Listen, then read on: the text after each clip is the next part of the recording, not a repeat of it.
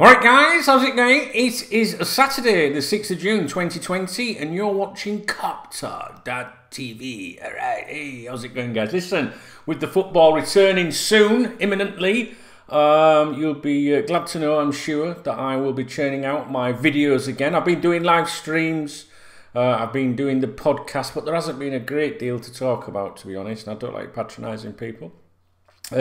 Today's video is a members video. It's for people that support my channel here on YouTube. So if you want to watch this video, please click on join underneath this video or in the video description. I'm sure there's a link there somewhere that enables you to do that.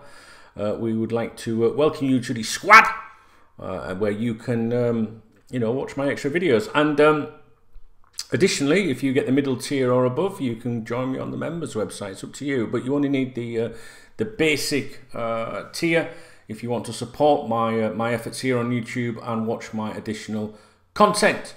So guys, how the devil are you? Are you all right? Yeah, it's been a strange few months, and there's been a lot of speculation, transfer speculation, even during the time when football has been suspended, which I find very suspicious.